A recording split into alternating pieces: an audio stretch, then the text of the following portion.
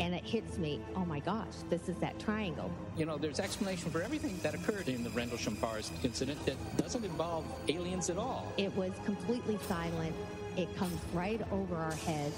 He saw a classic flying saucer really standing in the clearing. He turned over to my father and held his hand, and he looked in his eyes and he said, "We're not alone." Welcome to Podcast UFO for our live show. We're live every Wednesday at 8 p.m. Eastern Standard Time on the Dark Matter Radio Network. Please remember to visit the website podcastufo.com for past episodes, blogs, and forums. During the show, feel free to participate live in our chat room. And don't forget to like us on our very active Facebook page. Hello, everyone. This is Martin Willis, your host. And we have a great show for you this evening. Alejandro Rojas is coming up in just a minute with the news. And after that, we have Leslie Kean and Jose Ley, and we are going to be talking UFOs and the Chile government, and it's going to be pretty interesting. We're going to be taking calls, and that's at 603-967-4030 for the live show. There's also a chat room at podcastufo.com. You're welcome to pose questions there. And I want to thank everyone for supporting the show. People who support the show for only $1 or more get to listen to the whole entire show, which is 2 hours long here. You can listen to the first hour free, as always, and you can listen live at the Dark Matter Radio Network, always for free. And I am going to draw a T-shirt next week, only because I'm not prepared for that. A winner for a T-shirt is coming up next week. And so we are going to roll right into the news with Alejandro Rojas. And what is going on, Alejandro? Oh, my gosh. What's not going on is there's a lot going on, buddy. Yes, always. And we are going to steer away from the UFO slide news. There's, the Roswell slide news. Then there's nothing going on. There's nothing. No. Yeah. I was aware that you wanted to avoid that, so I do have other stories. Oh, that's good. You know, I corresponded a little bit with Kevin Randall today and congratulated him on a nice show on your podcast. Great interview. I suggest anyone shoot over to openminds.tv and listen to that podcast. And he did a great job, and I said it'll be really interesting in the future to look back at this and see, what has developed all through these tangled webs. Mm-hmm. That, because things are kind of crazy on the whole thing. Mm-hmm. No? And listeners of your podcast, of course, will hear recognize a familiar voice at the beginning of that podcast where we reviewed the news. And, we've replaced Jason with you. I know. I am totally honored by that. I really, I was so thrilled when you asked me if I'd be available to do that. And it's on my lunch break. I don't have the best mic, but it sounded great, I think. It worked, yeah. I mean, Jason's going to be sorely missed, but it's sure going to be a lot of fun talking with you during the news every week. Yeah, you probably got some hate mail from some of the Jason lovers, but I don't want to know about it. No hate mail thus far. What's that? That I've seen. There's no hate mail I've seen thus far, but I'm not one of those guys who goes into all the social media and reads every comment and everything. So There might be some out there, but if there is, I am blissfully ignorant of it. Yes, please keep me blissfully ignorant. I don't want to know. Yeah, it's a nice place to be. Yeah. So what is going on for the news this week? Yeah, so some interesting stuff. This is a story that actually has done very poorly on our site, but this is funny because it's been picked up by the news out there, and people probably read it. And this has to do with the PGA tournament, which actually was about a week ago, the Players' Championships, where there was a viewer who believes he caught a UFO, that he saw a UFO while he was watching this. He recorded it with his phone. So he recorded the TV that he was watching with his phone, and so that's all we have. And actually, Lee Spiegel of the Huffington Post found this in the MUFON archives, so he wrote a story about it. So it's in the video. you do see a bird fly by, you see the golf ball flying up in the air, and then you see another object in the air. And that's what this guy thought was pretty mysterious. And it does look, kind of dish-shaped. And he said, he couldn't figure out what it was. He knew it wasn't a blimp. He knew it wasn't this or that. So Lee wrote about it, and it got out there pretty well. Now, Mark D'Antonio, the photo analyst for MUFON, took a look at it. And here's why. Even though when I write about UFO stories, I'll often get a lot of hits in it, but I'll put, what the skeptics or maybe an analyst had found. And people will still look at the story and they'll debate it. Whenever I put what the object possibly could have been in the title, people won't even read the story. It's kind of funny. Really? But, wow. yeah. So I put UFO at PGA tournament might be a birdie with a Y. Of course, I know birdie in golf terms is IE. But that's because this thing is most likely a bird. I don't know if people have followed, I think even some of the stories you and I have talked about. A bird in flight, when its wings are kind of even with the camera and you can't see its wings above or below it, looks cylindrical. It looks cigar-shaped. It looks, elliptical. Really, with points at two ends. And that's what this looks like it is. In fact, I think late in the video, you can kind of see this bird kind of bank and fly off. So that's what Mark felt it was, and others disagree. Some, concede that it's a bird. But this is a story that got quite a bit of news. Well, that will be in the video, and everything will be connected in the story. Oh, yeah. We've got the video and everything on our story at openminds.tv. Okay. And we'll have that link in our show notes. And I just want to know, Tiger Woods abducted or anything? Do you know? No, Tiger Woods was not abducted, but these days he just is so uncomfortable and unhappy out there in the field. It seems like he's just not the Tiger Woods he used to be, unfortunately, and he probably wishes he were abducted. Yeah. No, we don't need to go into that whole situation. Yeah. All right, so what else is going on? All right, this is really cool, and the fun thing, here's the advantage that you have. Since you come and do the news with me on Monday, and then I come on, later in the week to talk to you, there's sometimes, of course, newer stories or further developments on stories we've had.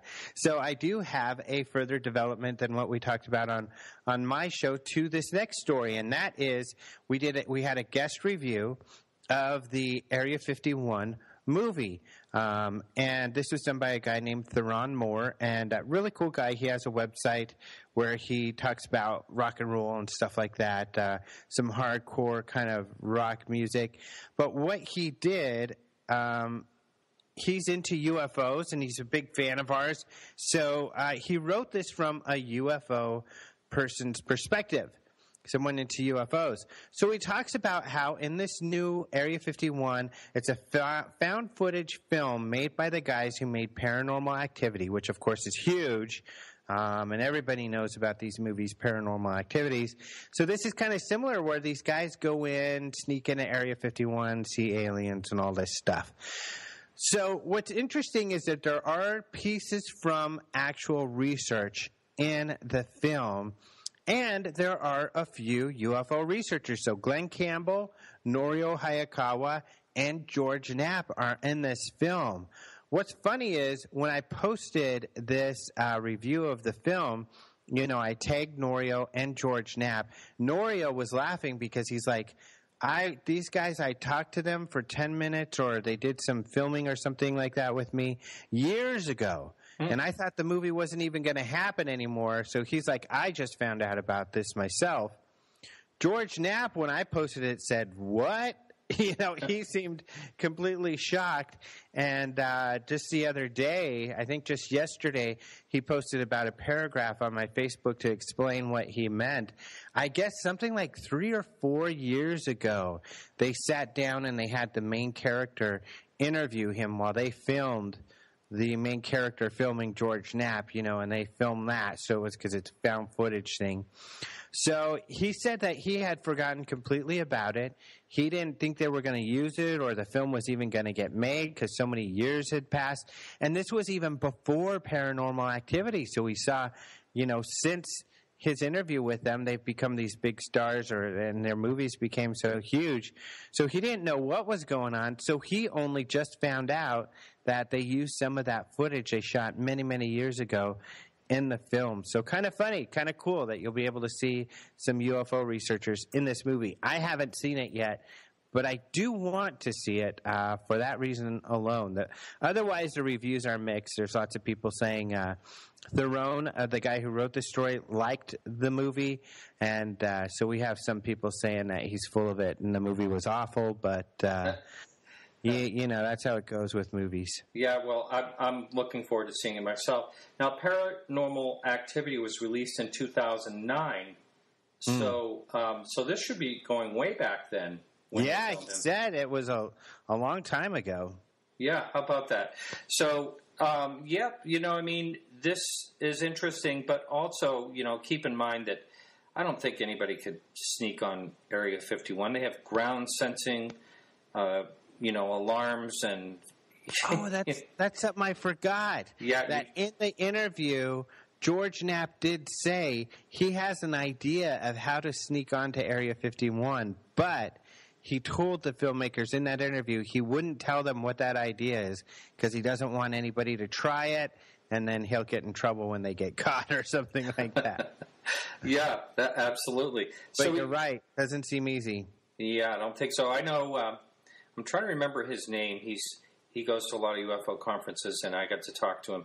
I want to say Austin or something like that. Real fun guy. Anyway, he said he just jumped over the line and jumped back just to say he could do it, and then got in his car and drove off. That's funny because I did see a video just the other day, and it says crossing the line at Area 51. So I watched it, and it's these guys in their motorcycles. They go to the area where the sign is, and they're kind of hanging out there. Then one of them goes past the sign just a few feet, and then they all take off and they go as fast as they can and get out of there. So kind of funny. They weren't chased or anything, but of course there are many people who have crossed the line who have gotten in trouble and had to spend some time in jail for that. That's right. It was Chris Augustine. I don't know if you happen to know him. It sounds familiar, yeah. Yeah, great guy. Funny guy. So what else is going on for the news? The other one is this UFO inside of a building. So this is a U.S. Spacewalk of Fame Museum. They caught on their security cameras twice in 1 week these orbs inside of their building. And, one of the videos, the most impressive, shows this orb coming off camera. It moves, and then it kind of turns around and comes back and then goes on screen for a little bit longer. The director of the museum says they have ghostly activity there, and he thinks they're mysterious. He says the guy that installed their security system doesn't know what it is.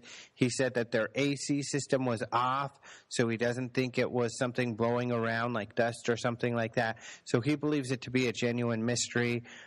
So it's gotten a lot of talk and a lot of people looking at these interesting videos. I was wondering about that after I was on your show the other day, whether this place had any type of, air ventilating system, because that's, it sort of moved very quickly, almost like something would move into a gust of wind of some type and then move the other way quickly. But, by golly, it could just be an orb. You never know. It could. Who knows? And then, of course, because it's a space museum, people have said maybe it's an alien. But it's kind of more along the line of what the ghost hunters are kind of looking for. Yeah. But pretty interesting video. It's a fun video. This story's getting out there. So I definitely recommend people at least take a look and tell us what you think. Yeah. They're all excited because it's getting some press. They'll probably get more visitors and all that. Realistically, I think it's probably some type of dust particle. They just need to figure it out. And I'm sure if that's the case, though, they will see it again because they recently moved into this new building. They haven't been in there that long. So that's right. It's an old building, but they have not been in it that long. And they didn't get into detail, although maybe he's been interviewed again by now. This is in Titusville, Florida, by the way. But they do say there's been other, what he believes to be ghostly activity in this building. That's right. And this week, a little later on, you're going to Contact in the Desert, and you're speaking, right? That's right. Yeah, this weekend I will be at Contact in the Desert at the Joshua Tree Retreat Center. It's kind of near 29 Palms in California. So hopefully people will be there. I'll be speaking Saturday night and Sunday morning. Both of these I think will be fun. Like your regular ticket will get me into my Saturday night lecture.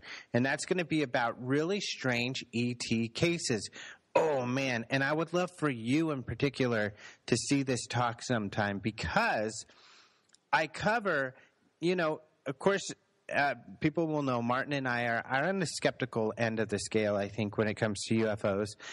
However, what I cover are abduction cases and alien contact cases that have made a real difference in how people think about this stuff and or mostly unknown or not very well known at all, but are very credible. Like that happened a long time ago before this phenomena was even really known about.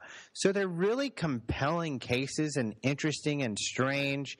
And so they really, even for the hardened skeptic like us, make you scratch your head. So I think it's a really fun talk.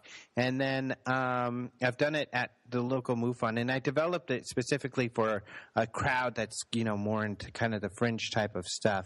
And then Sunday morning, I'm kind of being more tight-lipped about the topic, but it's about the absolute strangest abduction case I've ever been involved in.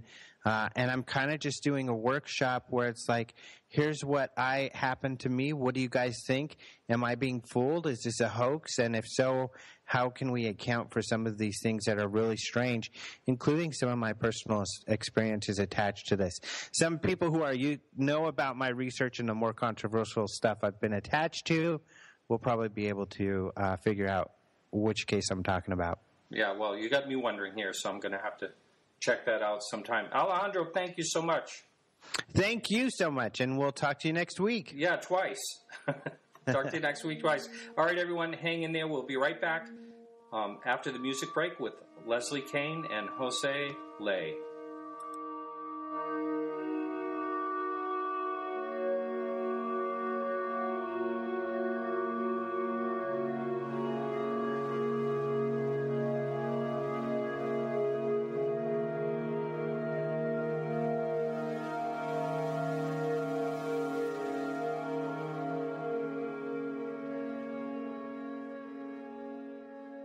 Okay, I want to apologize, first of all, to everyone. Seems like I've been doing that a few times. But this time it was a microphone problem, and this show almost didn't happen by about 15 seconds, literally. No joke. We just got it cranking just before that. And luckily we got it fixed. And so I have Leslie Kean and Jose Ley. They are on Google like a Google chat, which I've never used. That was another challenge. But can you hear me there?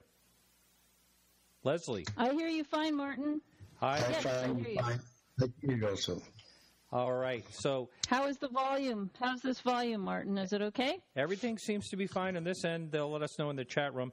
Also, listeners, just to let you know, we're going to allow calls tonight.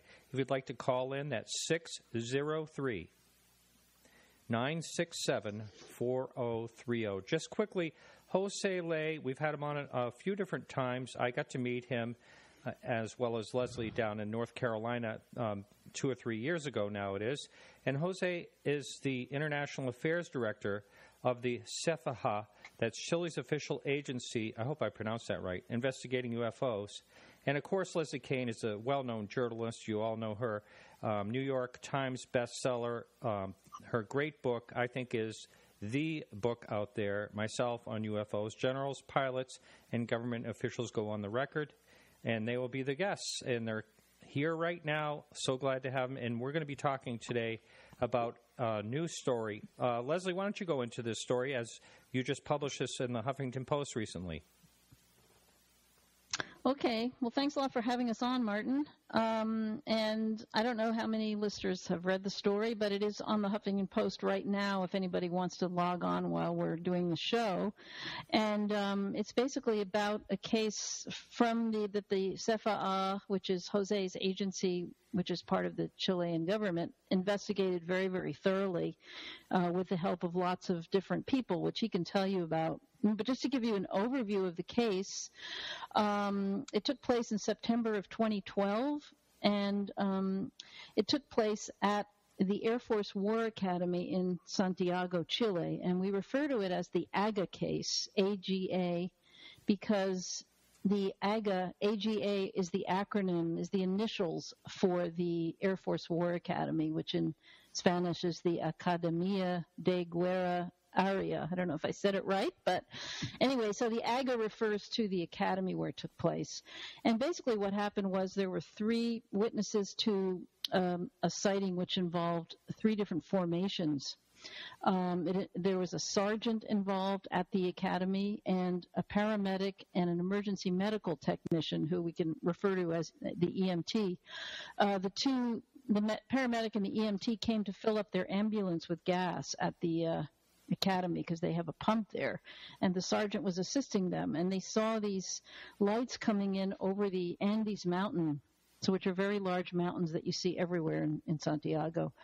It was nighttime. It was early in the night, about I believe it was around 7:45 p.m., so it was dark, and the lights basically came over the mountain, and at first they thought they were helicopters, but quickly realized, especially the sergeant who had been in the Air Force for 27 years and was very experienced at dealing with helicopters, realized quite soon that they were not helicopters. For one thing, they were completely silent, and the lights drew closer, and they witnessed them form, first of all, a horizontal line.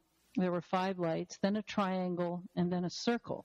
And during this time, 2 of the paramedic and the EMT actually pulled out their cell phones and were filming them. The sergeant was kind of running around. He was very kind of frightened and responsible for the security of the base, so he was calling out for the guard in the guard post to come out, and he was just very alarmed by it. And they all described, eventually there was a lot of interviews, and I don't know how much you want me to go into actually what happened. That's actually the nature of the case, and then what happened was after it was over, it took a couple of minutes for them to witness these things. A general happened to come by the AGA, the Air Force Academy, shortly after the event. Within 5 minutes, he was just dropping something off, and he was able to interview the 3 witnesses and observe how absolutely shaken they were. He said that the sergeant was white. You know, they were really, really disturbed by what they had seen, particularly the sergeant, and he was able to report and file a written statement about that later on.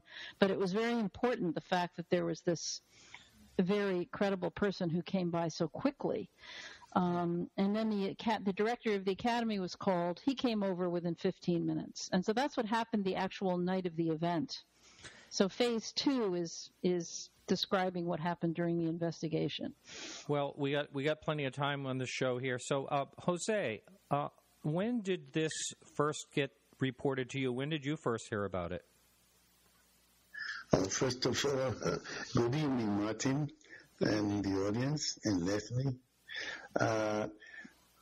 We learned about it the very next day, first time in the morning. Our work started at 8 a.m. here, and the director of the academy, he phoned our director, General Bermudez, exactly at 8 a.m. next day, and the investigation started immediately. And the one thing for the listener that hasn't heard this before, this CEFAA, if I'm pronouncing that right, I know it's something like that, is an amazing government agency. And why don't you explain a little bit more about that? I know we've talked about it here a number of times, but, we have new listeners coming in all the time. So if you wouldn't mind telling us what the government agency is and what type of support you have. Well, the agency was created within the Air Force first, and due to the fact that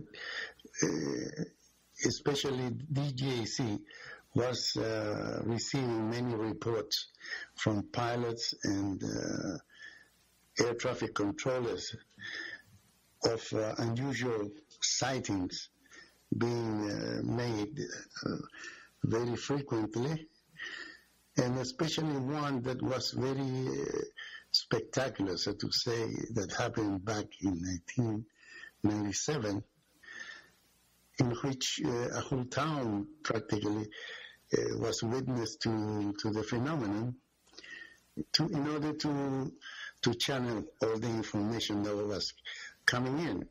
And for that, we were created with the faculty or the right to know immediately any sighting made by either commercial pilots or military pilots or ground crews that were in charge of radar or ground controllers, air traffic controllers. That was the beginning of the CEFAA. And from there on, we had to try to call into the committee as many scientists as possible.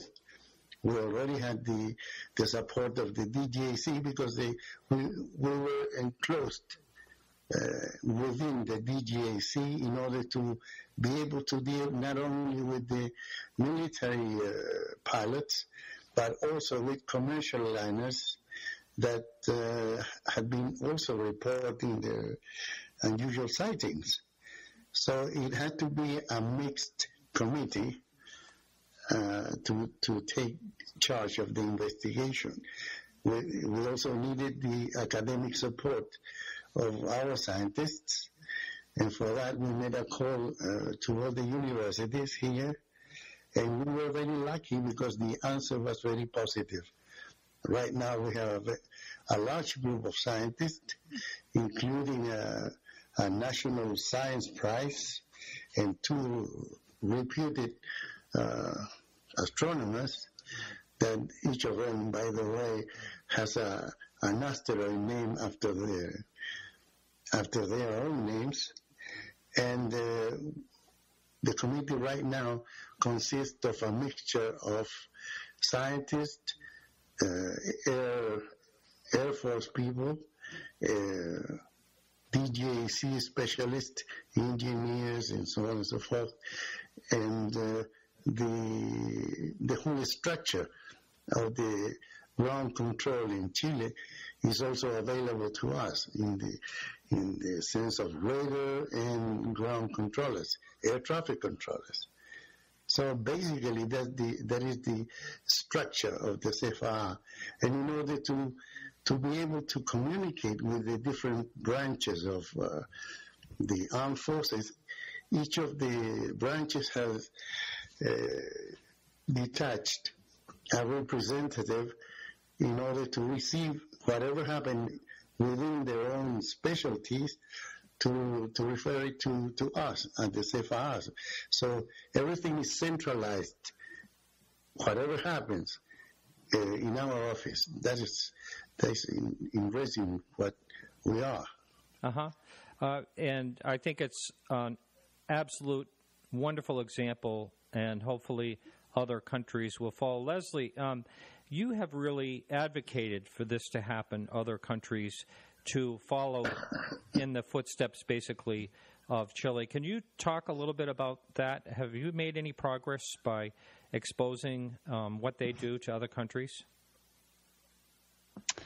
Well, I want to answer that. I just want to clarify one thing first. When Jose was referring to the DGAC, probably people don't know what that is. And the DGAC is the Department of Civil Aeronautics in Chile, just to give people that clarity, which is underneath the purview of the Air Force, so it's within the Air Force. It's kind of like our FAA. So the CEFAA is basically a department within the equivalent of the FAA here.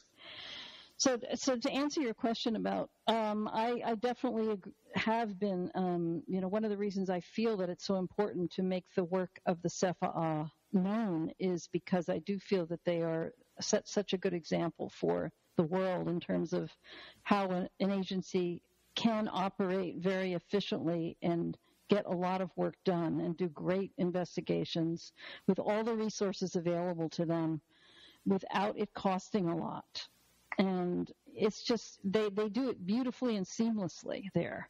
And so I have, the work that I do behind the scenes in Washington, I mean, it's very, very difficult. When you say, have I made any progress, I would say some progress, but it's really, really slow. And there are certain people that are interested in this who I inform about things that go on. And one of the important components of that is the work of the Chilean government.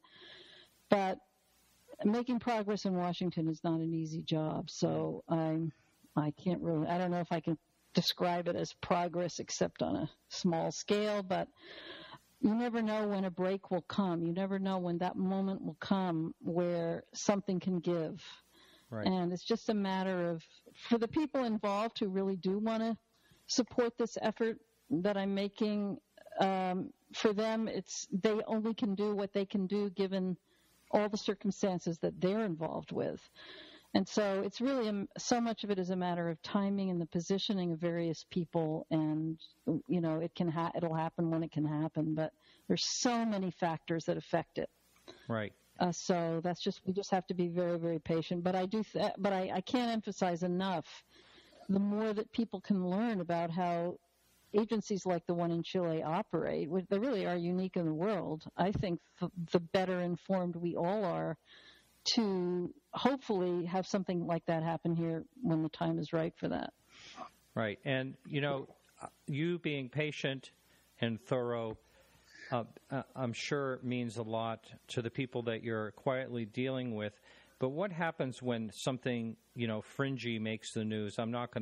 We all know what happened recently, but how does that, how do these things do they set you back, or do you just immediately address it with the people involved that you're talking to and just say, this is, crazy.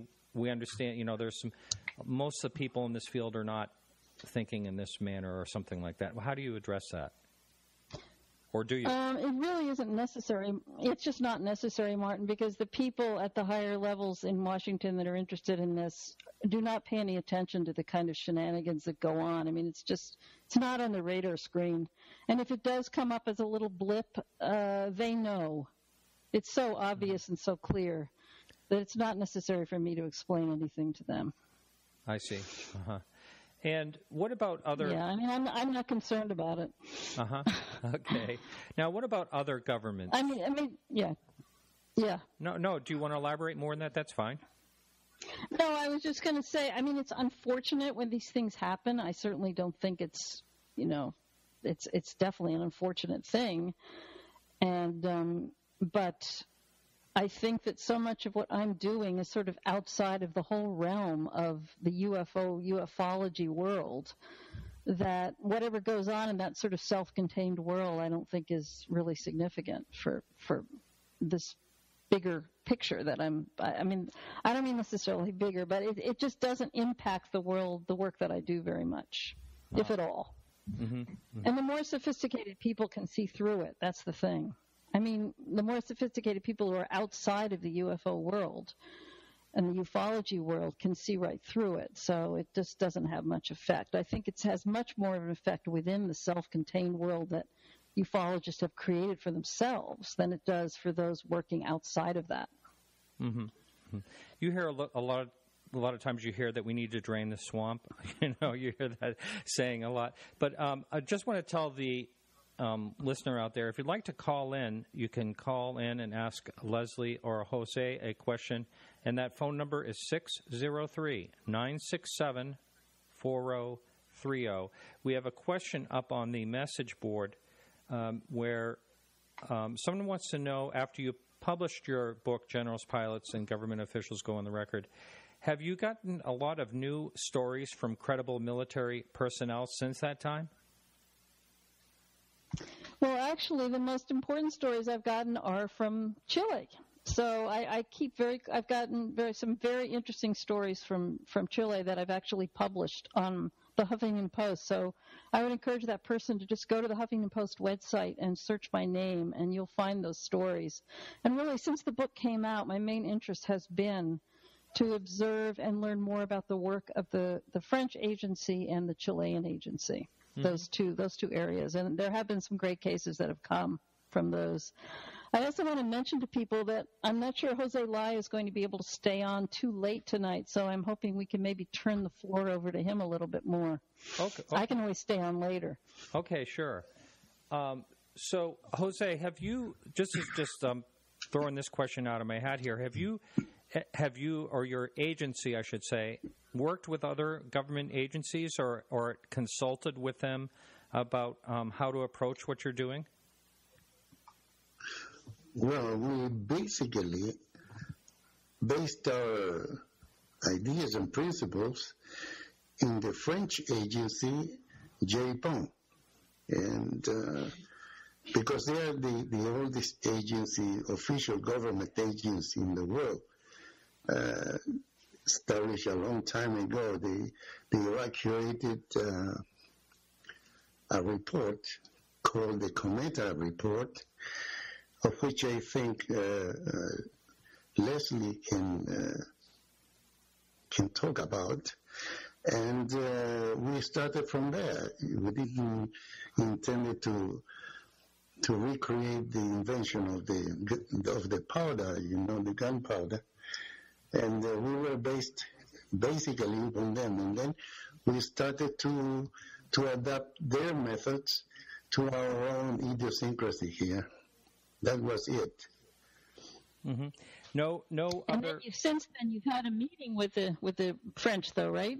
Jose, you want to talk? That's a very historic event. You might want to mention that. Oh yes, our director, General Bermudez, he was invited to the French agency, JPON, together with the civilian agency, or so to say, private French agency, which is the Sigma 3AF, that belongs to the private air and space industry in Europe or France. So that was really important, and we currently have relations with 14 countries. We also consult with the specialist, foreign specialists, in some cases in which we have our doubts. Now hold on, we have. So it is with 14 countries we are cooperating with. All right, hang on just a minute. Around the world. Hang on, Jose. We have a caller just called in. Hold on, Jose. Caller, welcome. Hello. This is Philip in Jackson, Mississippi. I have a question for Jose and Leslie. Over the years, I keep hearing that there's this huge group in China of organized, ufologists, or an organization, a huge organization in China that studies this phenomenon. What do we know about it? And does it really exist? And does any information come out of it? It seems like that large of a population. It makes sense that would be the case, but I just want to know if you guys have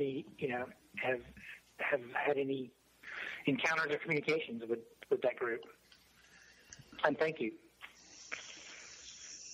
Leslie or Jose? Yep. Yes, I'm here. Did you hear the caller? I couldn't hear it. Okay, no problem. Anything. I wondered if that might happen. That's kind of why I wanted to test this. The caller wanted to know if you, and thank you, caller. I'm going to let you go now. Thank you, Philip. Okay. And, let's see. The caller wanted to know if you've had any talks or anything with a Chinese group. It's supposed to be a very large UFO-involved group in China, and he was wondering, an association of some kind, if you've had any interaction at all with China. Well, we do have interaction with China in an official manner through the Chinese military attaché in Santiago, in our country. We do not have any contact with any how would say, civilian group in China at all. The problem is that we have to know the excuse me. I'm sorry, everyone. We have to know the background. Go ahead. I think we have to know first the background of the group, the members that are in. For example, in the United States, we have contacts with NARCAP. We also know very well Dr. Richard Haynes, and he has cooperated with us for a long time now, NARCAP. And it is difficult to contact Chinese civilian groups that are studying the subject because not of the language barrier. I know Chinese. The problem is that we don't know anything about them. And actually, with civilian groups, we do not have contact in China. We would love to, of course. But as you know, there are many so-called ufologist groups, and we are not interested in them at all, actually. Oh. As Leslie mentioned, their own world, we are outside of that circle. Well, I have to ask you why you take that position. Well, because to tell you the truth, we do not like speculation at all.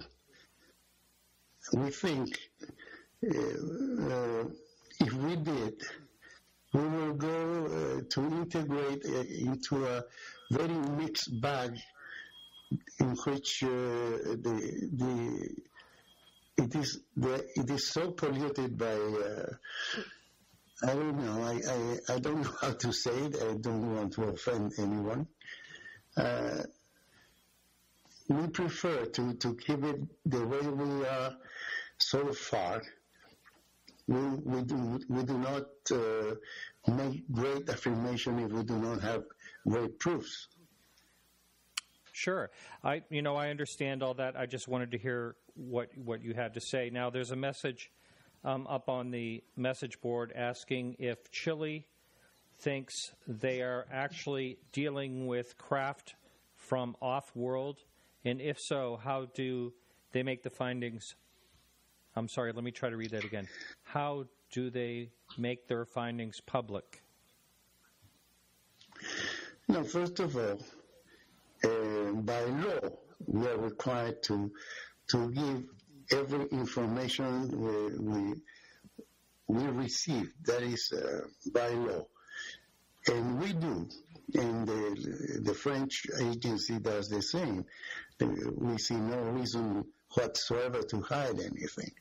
However, to speculate, that is another thing altogether.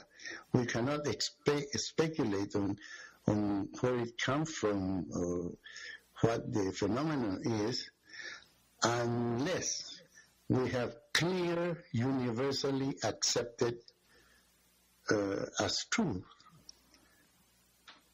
Perhaps I'm not explaining myself well.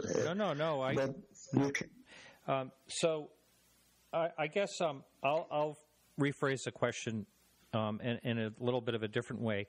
Has there been any situation where CEFAA has just said, this has to be, or most likely, I guess it goes back to speculating. But like the French report, the Cometa report that initially got Leslie interested in this topic, one of the best theory that they had, hypothesis that they had of the situation is that it's an extraterrestrial situation, unless I'm quoting any of this wrong, Leslie. But yeah, I mean, it was definitely an hypothesis, though. It was an hypothesis, nothing that was proven. Right. Yes, they do take that as a hypothesis, and we do accept the hypothesis. We accept it. However, we cannot say this case or whatever it is exactly what people might think it is extraterrestrial without the necessary proof. We have been puzzled several times, very much puzzled, like in this Aga case. Mm-hmm. However, we cannot prove it, and therefore we are not going to say this was indeed extraterrestrial. I don't know. I'm not sure whether our listener will understand that. No, I think they will. Now, I'm going to go on a wild topic, but semi-related or associated, I should say. Has this agency ever looked into people's claims of abduction? Don't get mad at me, Leslie, for asking. I think Leslie is a person more indicated than me. No, I mean, I don't even know if Jose even knows what that means. So the answer is a big no. Okay. He probably doesn't even hardly know what you mean by that. Okay. It's a big area of research in this country, but they're not associated with that at all. Ah, that's what I wanted to know. And what about? But I mean, maybe Jose wants to speak for himself, but. Jose? I think, forgive my interruption, I think you mean abduction in the sense that an extraterrestrial being or beings have kidnapped an earthling or something like that? Right. Does that? Well, we cannot say anything about it. First of all, because our mission is to study the phenomenon, not the only the nature of it. However, since we are not able to prove the existence, of the nature of the phenomenon being extraterrestrial, we could hardly believe in any case of abduction at all, because first we have to learn about the nature of the phenomenon itself. Right. Okay, so let me ask you this question as well, while we're on a similar topic, or has the Chilean government ever looked into some of the major cases that have happened, reported that have happened in different countries? Or do they? No, our mission is. And the reason I'm asking, we have to. Go ahead. We have to stick, for obvious reason, either economic or by the amount of information we have here nationally, only to within our borders. Okay. Hang on just a minute here. I have to make an adjustment here. It's going to make some noise. Hang on. Okay, go ahead and talk if you would. Well, our mission is to study the phenomenon that are reported by our pilots, either civilian or military. That is our scope. However, the people keep sending their own cases to us, of course, to our office, because after we were created, the so-called ufologists started slowly but surely disappearing from the map. The thing is that people at large, they finally know that they get nowhere with wild theories or things like that. And they no longer go over to some ufologists to let them know their experiences or show them their photograph, etc., etc. And the only thing they accomplish is to blow up the name of the so-called ufologists to start profiting by it. You see? Uh-huh. They finally found out that is the truth about the so-called ufologists, well-known ufologists, or not very well known.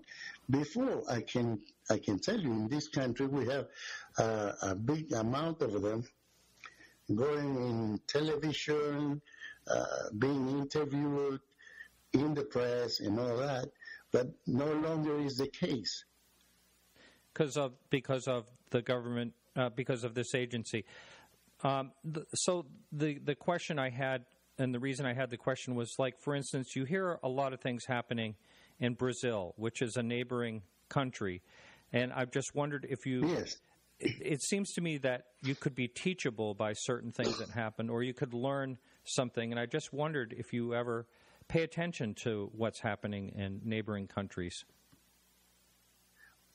Well, first of all, we do have relations, official relations, with several countries in South America, Uruguay, Brazil, Peru, their own Argentina.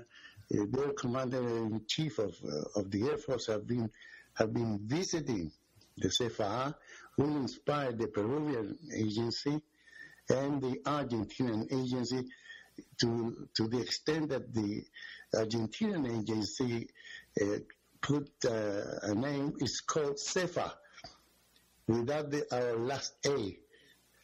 You see, mm-hmm. And we know about the Brazilian cases, of course, but they came mainly from the special division they have within the Air Force that is in charge of registering all those cases that can actually gather the largest amount of information possible, like radar reports or sighting reports by their own pilots. We know all about the Operación Prato, for example, which is a very dramatic sighting made by the Brazilian Air Force, as dramatic as the Belgian Air Force report.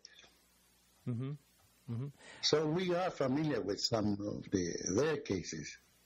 Yes. Now, there's a message up on the message board that I'll ask you in just a second, but so I'm going to ask you this little bit of a fringy question, and that is, has anyone ever reported that you're aware of that they saw any type of beings in these crafts or on these crafts or on the ground? Or has beings ever come into any of the reports that you have looked at seriously?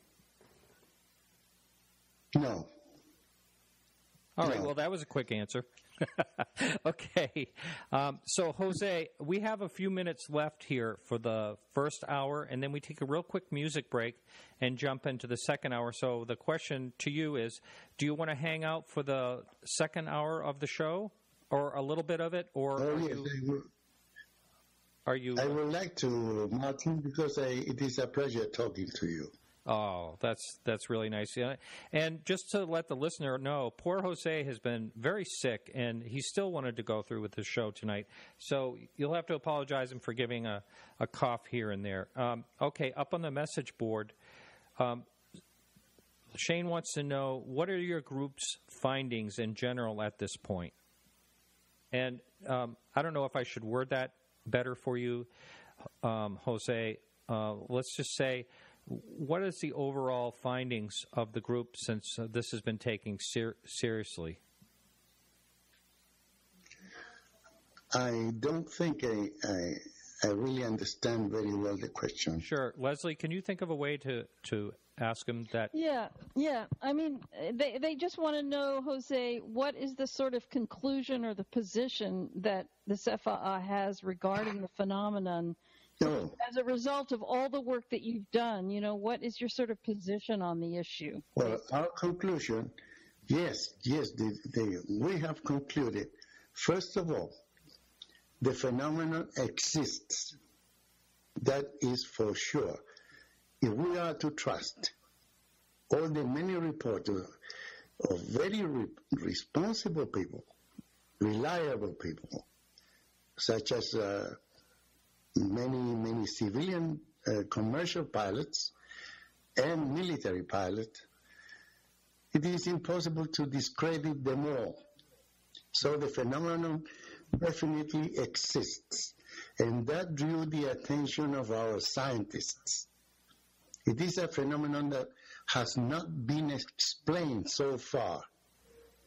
That means a challenge to our men of science, men and women of science. That is a challenge, but the existence of it is undeniable.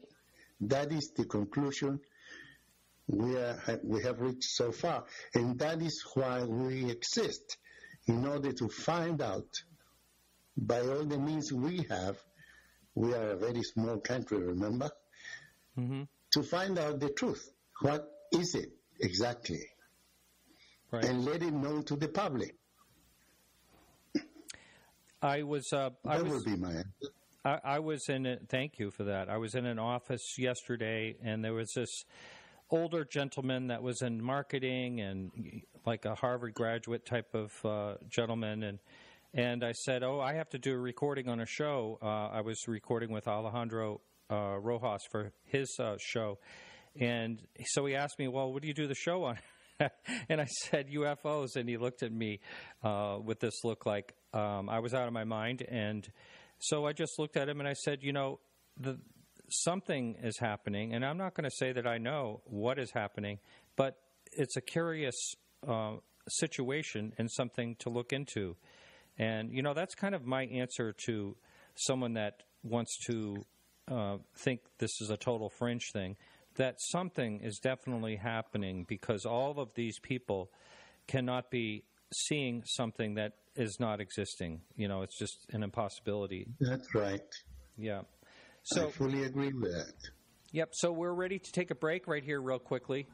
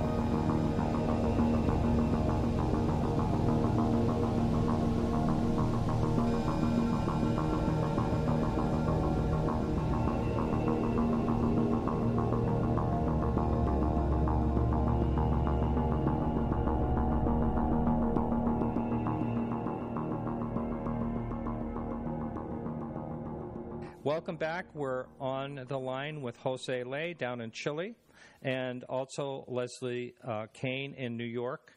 And we are talking in this hour, continuing on. And I believe I had a question up here. Yes, this question is for you, Jose.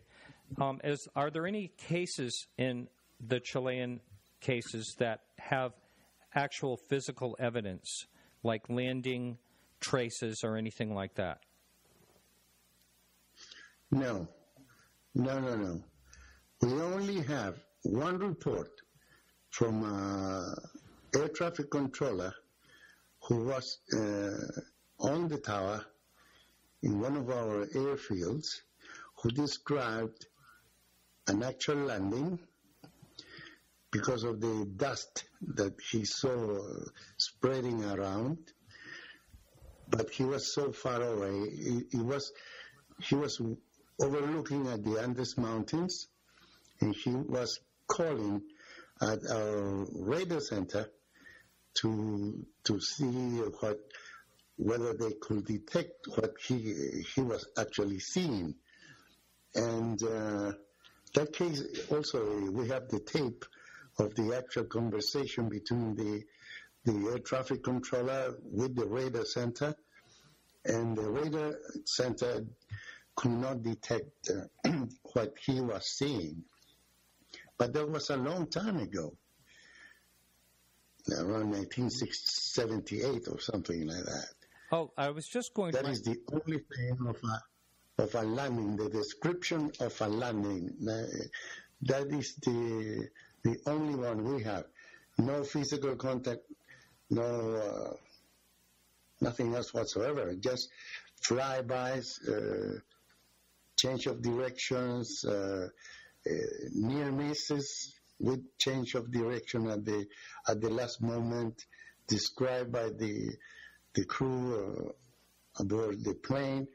And we have all the recordings, because as soon as anything unusual happens, the radio centers or the ground controllers all over the country, they send us the information together with the recording of in real time of what's going on. And you can see that in our friend Leslie Kean webpage. Yeah, on my website I have a number of those tapes with subtitles put on them, so you can actually hear the exchange between the pilots and the ground. They're really, and you can hear the pilots describing what they're seeing. Those are really interesting. I just want to add, too, to what Jose said about the evidence. So even though they don't have ground traces, in terms of physical evidence, they do have a number of cases with very interesting photographs, and they also have radar. So although that's not really physical evidence in the sense that the questioner meant it, it's still very sort of concrete, hard evidence showing the physicality of the object. And they've done some really great photo analysis. They have some great experts that do photo analyzing for them. Mm-hmm. And for instance, this AGA case that we've just been talking about has video.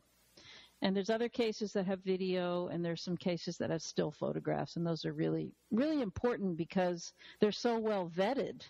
Mm-hmm. They're not just like something you find on YouTube.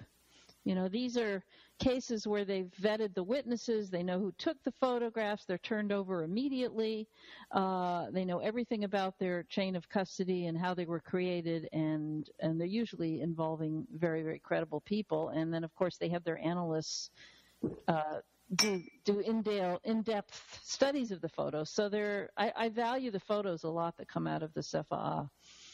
Now, Jose, how far back have you looked at cases, historic cases? There's one you just mentioned was back, I think you said 1978. Have you gone back further to cases that were really unexplainable?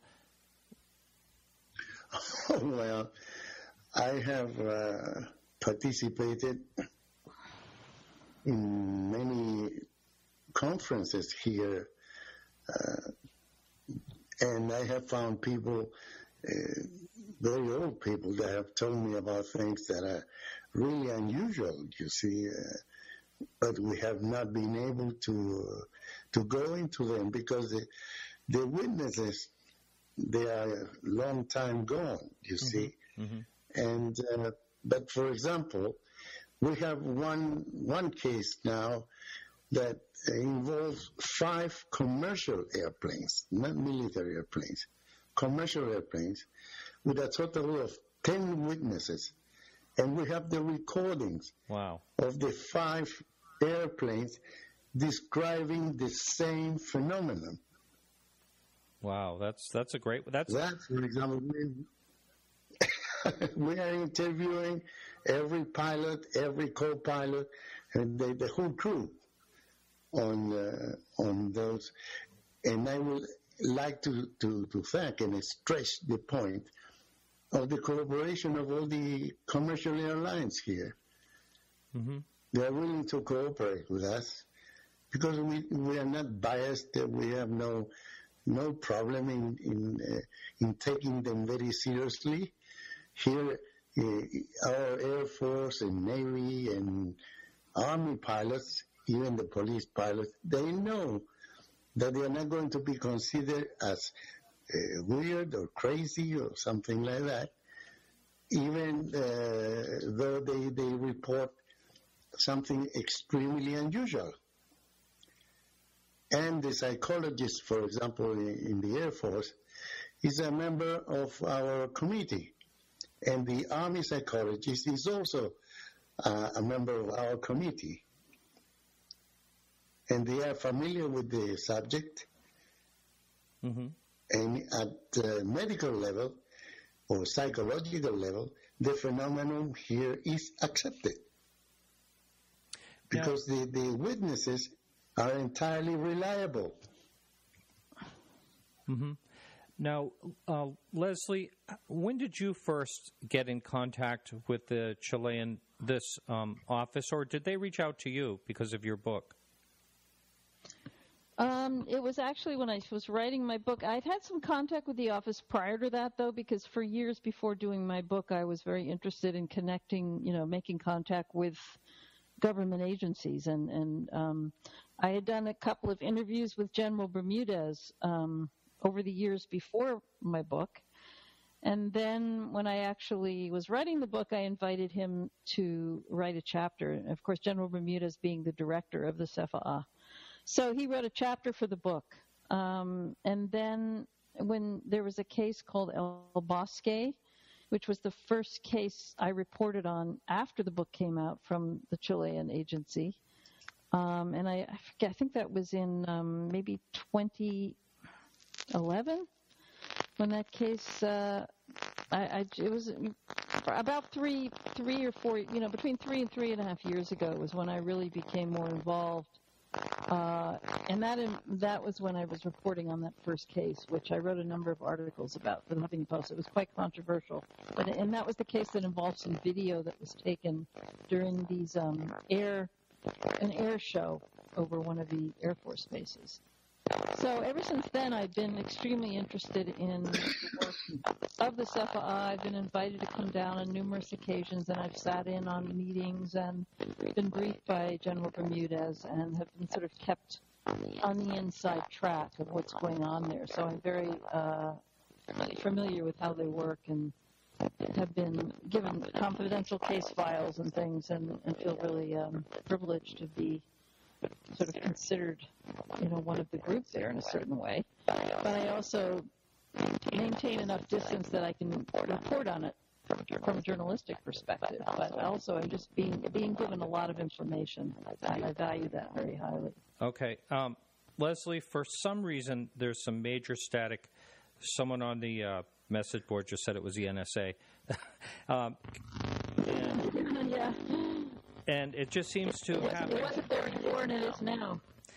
Leslie, I'm going to have to ask you to hang up and then try to reconnect with however you just did it earlier and see if we can fix that issue real quickly, if you don't mind. Okay, go so ahead. just Wait a minute. If I hang up, I might lose you guys, or it seems to be working now. Okay, it just stopped. Now the problem seems to be gone. Is it okay? It seems okay now. Sorry about that. Okay. I won't move. No, it's really a very, very strange sound. I'm sure all the listeners thought the same thing. It sounded very... Were you able to hear what I just said? We heard most of what you just said, but it sounded very alien-like, and I am joking, yes. Okay. Leslie, is it true... Oh, someone just moved the message. Hang on. All right. Okay. I'm sorry. Anytime someone puts a message in, you lose the message above. And I had a question for you directly. And so while I'm trying to get that sorted out, what was the case that initially got this got CEFAA in gear? Was there a certain case that happened out of nowhere that all of a sudden the agency decided to take hold?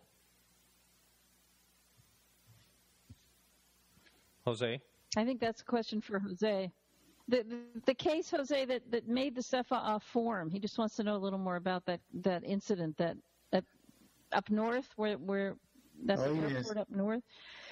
That happened in Arica, which is our farthest northern city port. People started calling about a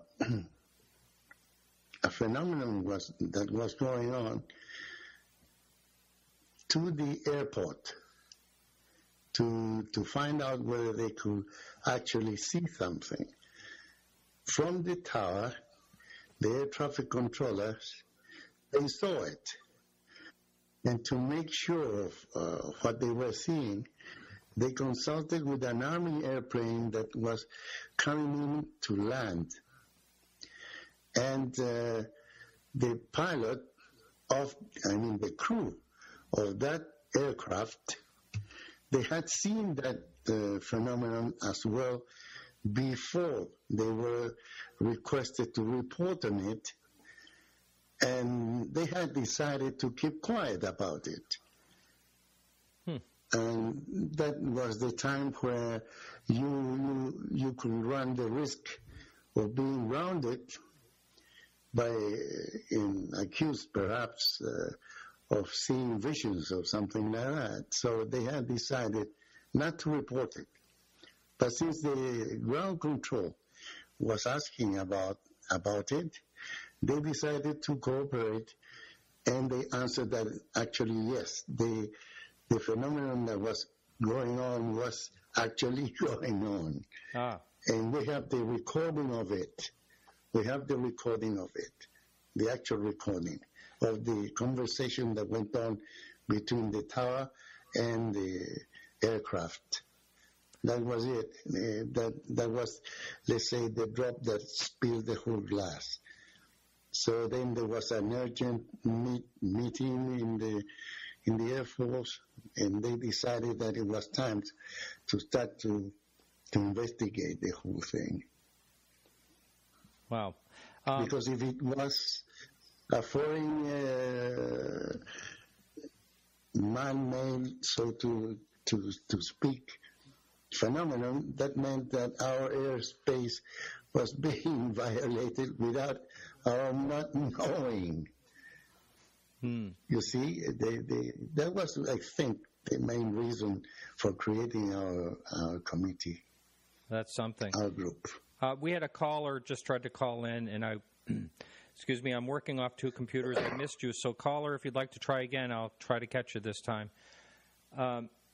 So, Leslie, did I see? I'm just going to change tracks here just for a second. Did I see someone write a book about your work? Not that I'm aware of, Martin. Maybe it was an article about your work recently. No? Recently? Yeah, very recently, within like a month ago. Someone announced something they were writing about you. And you're not aware of that? It's possible. No, maybe it's something I don't know about. Okay. Now, I actually got an announcement through an email, so I'm going to take a look after the show tonight and send that to you, because maybe it's being done without you wanting it to be done. But it looked like it was... Yes, please do, Martin. Yeah, it looked like it was something positive, though. I will put it that way. Okay. Okay. So... excuse me. Sure, go ahead. I'm interrupting. There was one article, Leslie, perhaps you don't remember, that appeared. It was some sort of a short e-book. I think. Oh, well, maybe it's the e-book. Yeah, is that what it is, Martin? I think so. He knows more than I do about it. There was an e-book that was published a couple of months ago. It's on Amazon. It's called Unknown Skies, is what it's called. Maybe it was it. It sounds. But it's something that was already released by a man named Steve Donoso, who is basically an interview with me that was consolidated into a e-book that he put together. That's exactly that may be it. That's exactly it. I know for sure. Okay. Thank you, Jose. Yeah. I just spaced it out. He I'm can sorry. barely speak. English is a second language, and he cracked it. Yeah. Yeah. How about that? I know he speaks better English than I do lots of time. I'll tell you that. But no, I was really pleased with that because it sort of gives a more up to date perspective from me, from what I have to say since the time my book came out. And I think he was the person who put it together. Just wanted to sort of bring it up to date and talk about some of the work I've been doing in the last couple of years, and get my current thoughts about various things. So that's what that ebook is. It's really inexpensive too, if anybody wants to go on Amazon and check it out. Now, Leslie, do you have something else in the works or thoughts of something more in the future as far as this topic goes?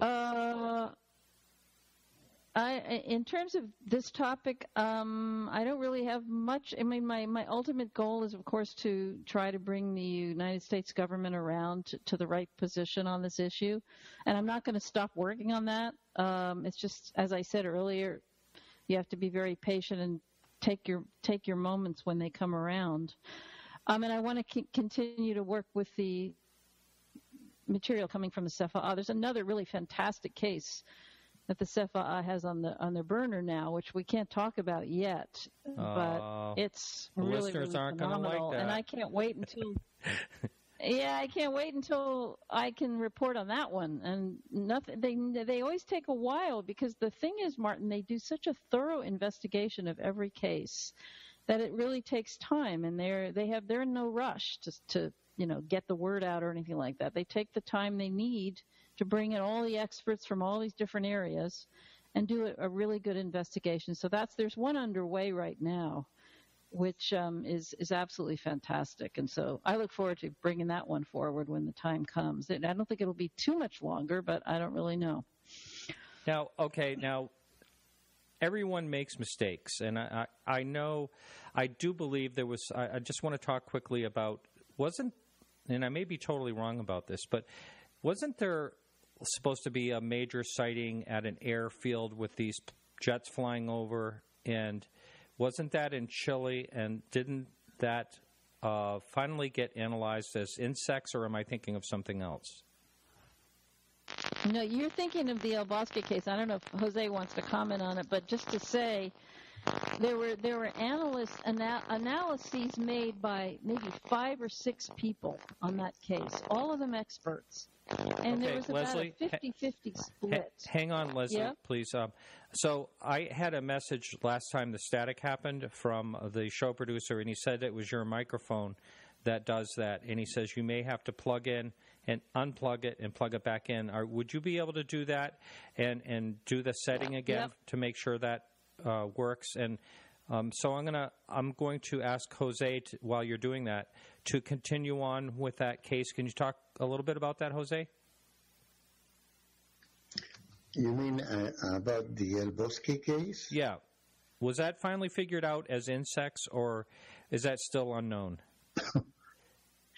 No, it remains unknown because there was not an absolute agreement, even within the committee, and also although we have very, very prestigious foreign analysts like Dr. Bruce McCarry, who went through the videos, and we decided that to leave it open for the time being. And I think we published it because we had to in the first place, and we published both theories in our webpage. Those who thought that it was an object, and those who thought it was firmly an insect. And it is very interesting, the article made by Leslie Kean, because she even contacted some expert in insects in the United States. So now it remains a very interesting case for which we do not have definite proof, actually. So, and that is a good thing in the end, because as I told the audience, without definite, universally accepted proof, we are not going to make a final statement about any one of our cases. Okay. Leslie, are you back? Yes. Can you hear me better now? No, your mic is off. We're getting feedback, so just make sure the mic setting. Yeah. Try it. I did. I checked the mic setting. Can you hear me better now? I think so. I'm not hearing feedback. Yeah, I heard the feedback before, but I don't now. Yeah, it sounds good. Is it okay? Yes. Okay, Leslie, here's a question for you, and I cringe while I'm asking this question, Leslie, but it's up on the message board, and if one person's asking, a lot of other people will want to know probably. How would you compare your efforts for disclosure with Stephen Bassett's? Please don't yell at me for asking that. That's okay. I mean, first of all, I'm not making an effort for disclosure. Okay. So that's a big difference right there. That word disclosure I find very distasteful, and I don't have any relationship to it. And I'm not working towards disclosure in the sense that he defines it. So basically, we're just on completely different paths, and I just disagree with him about the way he approaches it. He's drawn conclusions that I don't think are acceptable to draw. He approaches he thinks he's approaching government officials. I don't think they really pay attention, but making claims of extraterrestrial contact and all kinds of statements that he considers to be real, but that government officials don't take seriously. And so he really isn't, I think, informed about the proper way to approach government. And so those are the main two differences. I feel that I've had a lot of training from public relations firms in Washington and people that I've worked with, and I've learned how to talk the language of government officials. And number two, I'm not involved with efforts towards disclosure. So those two things are the main differences. Thank you. That was a good answer. And let's see. There's someone up on the board also that wants to know, have either you, Leslie, or Jose, either one of you ever witnessed anything unexplainable yourselves? Well, I'll say no for myself, and then I think Jose might have a more interesting answer than I do. But for myself, I haven't. How about you, Jose? Yes, I have. Yes, I have. But as I am a member of the CEFAA, I cannot say I saw an extraterrestrial thing. I just saw a luminous phenomena, and that was it. Mm-hmm. It could not have been a meteor. It was during summertime by the seaside, and I saw something that I also mistook to be an helicopter or something like that, but it wasn't. I see. However, I cannot say further than that. That was surprising, yes. It was surprising. Yeah. Now, did this happen before you got involved in this, in the CEFAA, or was it during the time? No, it was a long time before. I see. Before I joined. Okay. Now, Leslie, another question is coming to you after the last comment, asking if you advocate secrecy. If I advocate secrecy, I'm not sure. Okay, so this person, I obviously don't advocate secrecy. Okay, this person was putting it in the context of disclosure, and I basically have an idea of what you're going to say, but I just thought I'd let you say it in your own words. I'm not sure I understand the question. Let me reword it. I mean, I don't advocate secrecy, of course. Yeah. This is I'll put it this way, and I'm putting the words in the mouth of the chat room here, but do you advocate secrecy over disclosure? That's the context of it. I still don't really understand the question, because disclosure is not something that I really relate to. They have to define what they mean by disclosure, first of all. Okay, disclosure. I guess, for me to understand that question. Yeah, we'll probably move on, but I'll just try one more time to get the listener's question across. All right, say that we're going to say, all right, so Stephen Bassett is trying to get disclosure so the government admits that it knows something about the UFO phenomenon. Do you think that idea is a good one? Or, like, for instance, Stanton Friedman thinks it's not a good idea, that there are some things that people shouldn't get their hands on if they're available to get their hands on, that type of thing. So does that question work any better for you? I'll try to answer it. I mean, it's not completely clear to me, but I think that when people talk about disclosure in the way that Stephen Bassett defines it, they're not talking about the government acknowledging something about UFOs. They're talking about some kind of moment where a government of a country stands up and says, extraterrestrials are here, and they've been here since the 40s, and we've been covering it up. I think that's what he expects to happen and so the question is, do I advocate secrecy? I'm not even sure if there is a secret being kept, Martin. I mean, certainly the governments of Chile and France are not keeping secrets. Now, as I wrote in my book, and I have a whole chapter about this, and so if people really want to understand my thinking about it, that would be the best way to understand it, because we don't have much time here. But in a nutshell, it's conceivable that there are major secrets being kept by the government, and it's conceivable to me that there are not. Either way, either aspect of that could be the case, and we don't have enough evidence, in my opinion, to assume that our government is keeping this big, huge secret. It's not enough evidence to satisfy me as a journalist. I'm not a ufologist. I'm a journalist kind of looking at this from the outside in, and there's never been evidence that's presented to me to convince me that anybody can prove that.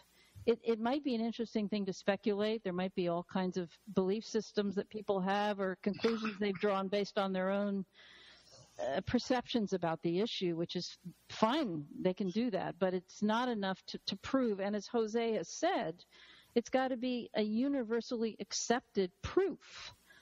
And so the ideas of the conspiracists have of government cover-ups and bodies being retrieved and all of that, there just is no proof of that. There's not enough hard evidence for it. So it's possible, but I'm not interested in something that I can't document, back up, and be certain about. That's the thing. So I don't advocate secrecy, because I'm not sure if there's a secret being kept. And if there is a secret being kept, of course I don't advocate for it. I believe that any secrets about this issue should be released, absolutely. And that's one of the reasons I'm doing what I do, is I want all the doors to be open. I want all the information to be released, just like the rest of us do. I think the only difference I have is I'm not as convinced as some are that there is a huge secret being kept. I just don't know. I don't know whether there is or not. Okay, I hope that answers the question. I think that totally answers the question, and thank you for that. One of the people I had on probably about 2.5 years ago was a gentleman from Sweden and their UFO group over there. His name was Klaus Svan, and they have the largest UFO reference library in the entire world. I forget how many feet of book shelving there is, just full of UFO books, where people from all over different countries, will stop in and research. He also was telling me in an interview, and it's almost like there should be some type of introduction, because he was saying that they take it serious there. There's never ridicule. They look at the topic serious. And I just wondered, have you ever looked into Sweden as far as one of these European countries that look more scientifically? I'll ask you, Leslie. Have you ever looked into Sweden? Yeah, well, I know that Jose has a relationship. Jose, doesn't the CEFAA have a relationship with Klaus? Is it from Norway or Sweden that he Klaus, is? Norway. Klaus Svahn. Yeah. Klaus Svahn. Jose has a working relationship with him, I believe, from the CEFAA, correct? Yes. He contacted us a long time ago. Uh-huh. We found out his background and through Dr. Richard Haynes, who had visited the library there, and we decided that we will cooperate by sending our material to that library as well. Oh, well, that's wonderful. Yeah, he is. It is in Sweden, but yeah, that's wonderful. But I do remember him mentioning that they will turn to him many times for some type of sighting or something that's on the news, and he will be interviewed. And he says he's never been ridiculed, which I think is totally fascinating and very unusual. Well, he probably remains very level-headed about it too, and doesn't make a lot of wild claims like that extraterrestrials are communicating with former presidents of the country and things like that. He probably doesn't go off on these tangents that would lend themselves to ridicule, I assume. Yeah. You mean they're not, Leslie? I'm trying to have a little fun. That's for sure. I'm sorry. That's for sure. Klaus Svahn doesn't speculate. Yeah, that's why I encourage people out there that regardless of their personal beliefs, Martin, I mean, if you want to believe that Eisenhower met with aliens in the desert, fine, you can believe that. But if you're talking to the media and you're talking to the political establishment, that is not something you should talk about. You have to pick what you're going to say. And I've written articles about this, and I would encourage people to just be very discerning to separate their personal beliefs from the line that they want to take if they expect to have a positive influence on the status quo. Uh-huh. There are two different things. You can believe what you want, but you got to say only certain things and not other things if you want to have a forward motion with this issue. And that's, I think, what a lot of people have trouble separating their own belief systems from what is appropriate to actually say. Leslie, I know you're not going to be able to hear a caller, but we have a caller on, and I'll pass the message on to you. So, caller, please introduce yourself by first name, and go ahead and pose your question. Sorry. Go ahead. Oh, I'm sorry. I have a long issue right now. Lou, L-O-U, last name is Kean. That's all right. First name is fine, Lou. First name is fine. Thank you. Does Ms. Kean, does she have any updates on the current status of the Belgian triangle photo? There was a gentleman who subsequently, many years later, claimed he had faked it, but originally it was established as being legit. So that's my question, and I'll listen to you off the air. And thank you very much. Thank you very much, Lou. Sure. All right, Leslie, so the question was, did you have any updates on the Belgian triangle photo? I believe we talked about this at one point, where at one point they thought that photo was legitimate and then later on discovered that it was not. Do you have any new facts on that at all? I don't have any new facts. I don't know to what extent the caller is informed about it, but just what I know happened was, I think it was in July of 2011. It was about a month before this documentary that I was very involved with, this 2-hour special for the History Channel, came out in August of 2011, and we featured that photograph in that piece. And so 1 month before that, and it was a famous photograph that had been vetted by all these laboratories. I mean, it was really a shock when the shooter came out in July of 2012 and announced that he had faked that picture, that it was a hoax, that he had created this model out of styrofoam and flashlights to build the object. And none of the photographs, of course, could absolutely eliminate that the physical object was a hoax. They could eliminate that there were any wires or anything that they could discern in the picture. But it was, so that's basically what happened. And some of the Belgian investigators went and spoke with him, and he was not able to recreate it. They did ask him to recreate the picture, and he wasn't able to do that. He wouldn't do it. Did he try to? There were two other witnesses, though, that said they. I'm sorry, we have a delay here. Did he try to recreate the model and showed the model to anyone? Well, that's the thing. The investigators asked him to do that. They said, well, okay, if you built it then, build it again for us. And he wouldn't do it. He claimed that the kinds of light bulbs that he used then were not available. I think that was his argument. But there were a lot of issues involved with this photographer being in a big court battle with the person who had the copyrights to the photographs. There was a lot of background to this photograph that was unpleasant, and there was a fight going on, and it's conceivable to me that we don't know for sure that the photo was hoaxed. We have to assume it was because the guy came out and said it was, the guy that shot it. But it is conceivable to me that he may not be telling the truth, and that maybe it was a genuine photograph, and because he's angry with the person who owns the copyright, who's been making money on the photograph, there may have been some kind of dirty business going on there. We don't know. We have no way of knowing, unfortunately. So we have to assume that it was a hoax, but it's very complicated, and I think there's always the possibility that it wasn't. But we'll probably never know, so we have to, as I said, we have to make that assumption. It was a really shocking development, and no, I haven't heard of anything more recent. I think the Belgians looked into it, and there was really nothing more they could do, basically, within the first 6 months or year or so of that discovery being made. Very shocking, though. I have to tell you, that was hands down my favorite UFO picture. So I was know. really. Well, my favorite is the Costa Rica one. The Costa Rica photograph from 1971 will never be proven to be a hoax because it was a government photograph taken from a government airplane, and that's my all-time favorite picture. I am, as we're moving along here, I'm going to try to find that because I don't know for sure if I know of that one. Well, it's the first picture in my book, Martin. It's the first picture in the photo insert to my book. Yeah. Okay, I don't have that right here with me, but okay, I see it. Wow, yeah, that's an amazing picture, and I'll pull that up and put a link into the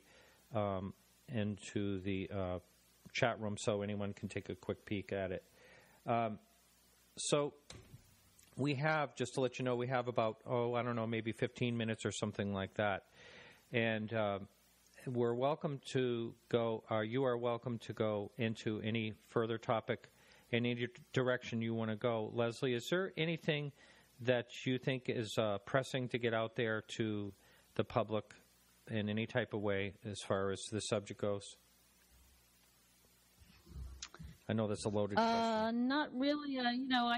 I keep beating up on the same drum. I think that having Jose Lai here on the line is a very precious opportunity, and I just can't stress enough the importance that I see of government agencies like the one in Chile developing around the world. And I think if we're going to solve the UFO problem, that's the only way it's going to happen. And of course, the United States being central to that, to the need for more government involvement so that resources will be liberated within the United States for scientists to become involved with this. And until our government opens the door even just a crack to allowing acknowledging the value of an investigation, we're going to have that door is going to remain closed. And I think Jose will agree, although they are doing a tremendous job, they're one small country, as he said. And I think that General Bermudez and Jose Lai both agree that the United States needs to come on board. It's very, very important for that to happen. All right. You want to comment on that, Jose? Hang on just yes. Pardon me, both of you. Can you hang on just one moment. We have another caller. Caller, go ahead. Say your first name, please, and your question. Lou, yet again.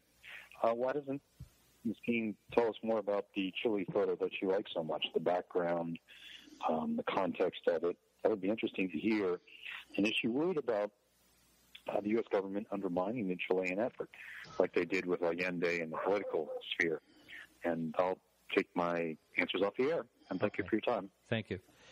First of all, it's a two-part question, Leslie. The Costa Rica image, he wanted a little more elaboration. What you thought about that, the credibility of it, and all that. Secondly, has anyone worried that the Chilean government would undermine any part of the Chilean government would undermine CEFAA as they move along?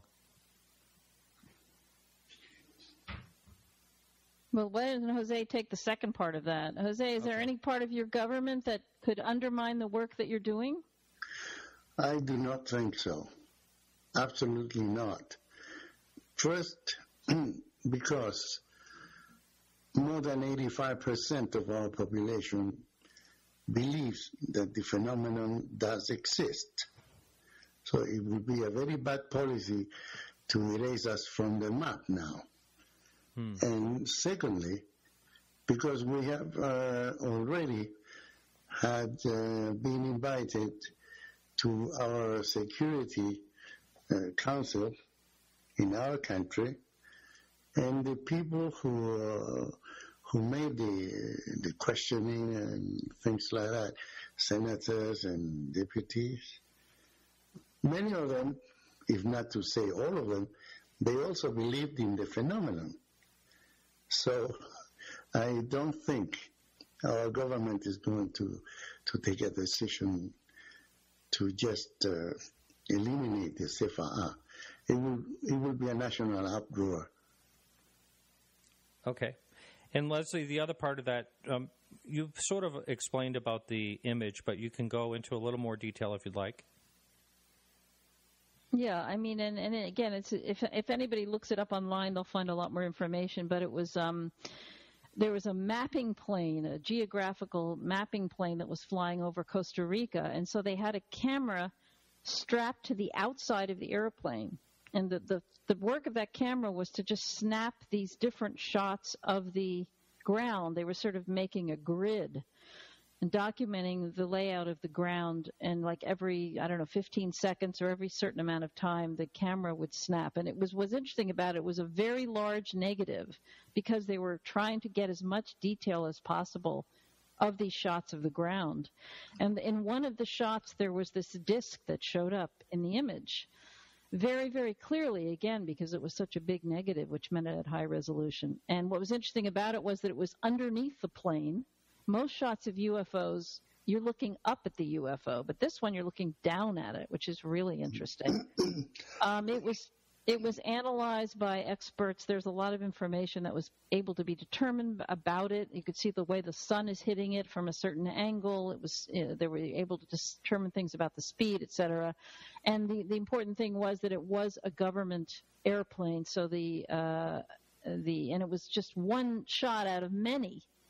So we know that it was completely legitimate, and wow, that's really the most important thing about it. Yeah. The chain of custody is absolutely top of the line of that photograph.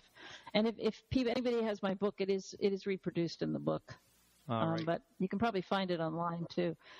Well, we have. May I add something? Sure, go ahead.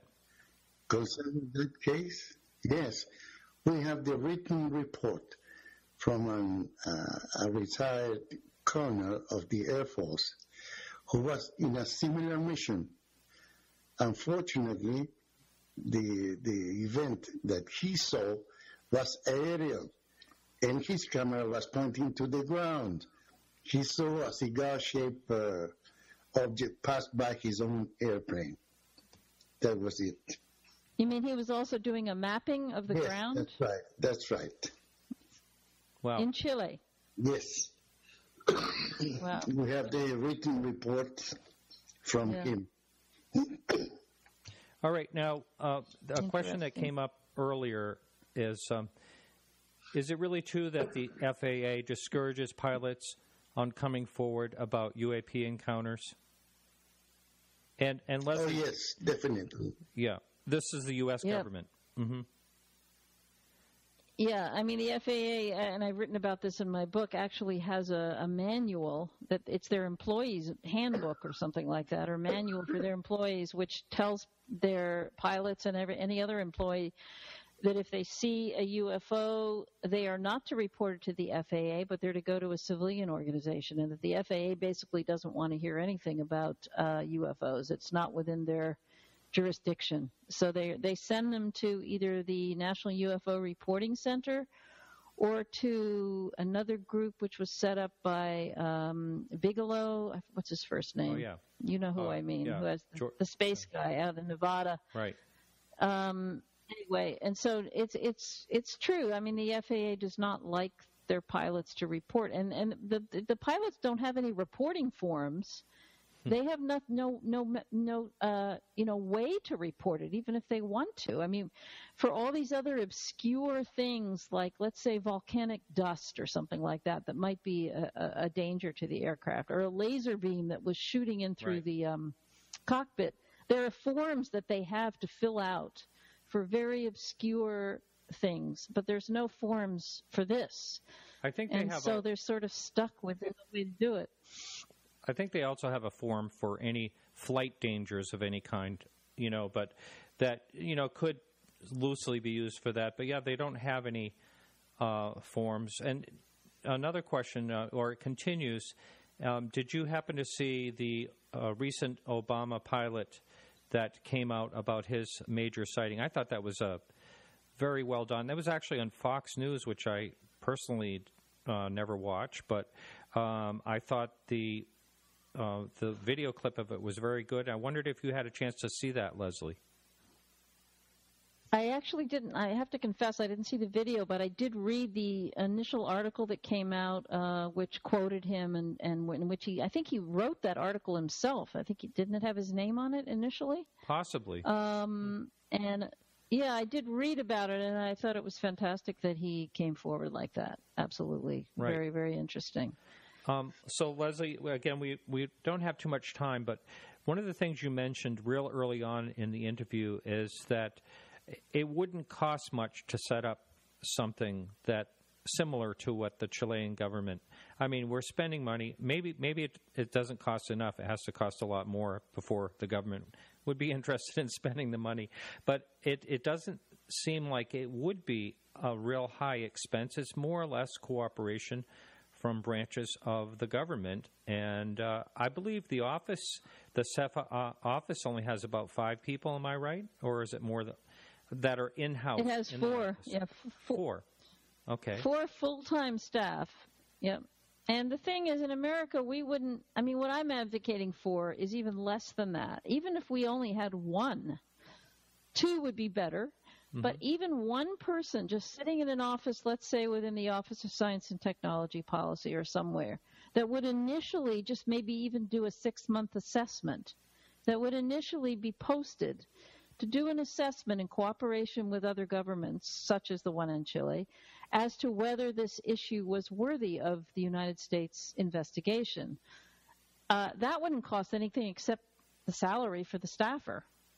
If the office was actually set up and there was a case that came along, as you say, Martin, what the Chileans do and what we could do here is to rely on experts from all these different areas to give their time and lend their resources to this agency. So if we needed a weather expert, or we needed a photo analyst, or a soil expert, or whatever, something like that, there would be laboratories and resources available to this agency, so that we would. There might be some fees that would have to be paid, but basically, people would contribute their time and their resources, meaning their labs or their knowledge of weather, their knowledge of radar. A civilian organization can't get access to all the information that's necessary. That's the bottom line. And a government official, even just one person, if something happens and there's radar, they can get that radar sent over to them immediately. Whereas a civilian organization has to file a Freedom of Information Act, and then they have to wait forever, and then the thing might be destroyed, or they might never get it. So you need even just one person who can order the information that to be supplied to them right away and do some kind of immediate. They can also order that the witnesses from an airline be interviewed by them.